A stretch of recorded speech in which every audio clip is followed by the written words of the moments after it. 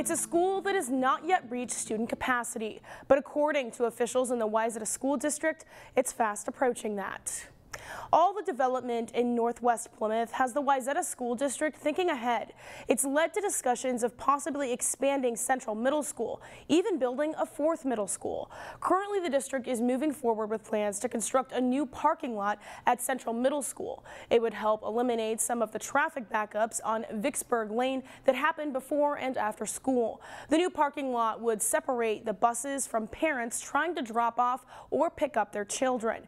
The improvements are part of a bigger plan that includes resurfacing the school track and new baseball field irrigation.